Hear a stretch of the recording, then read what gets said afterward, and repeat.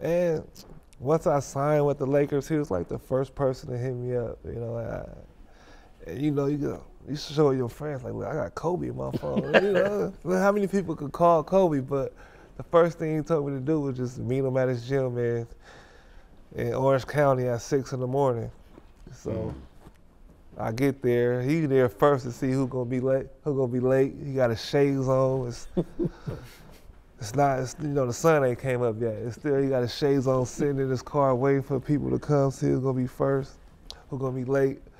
He get in the gym, he walk in, shades on in the gym, cool as walk. I'm like, man, I'm really about to practice a Kobe, right?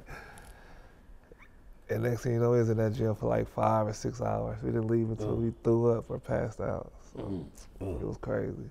Yeah. DraftKings presents Starting Five, live from the compound.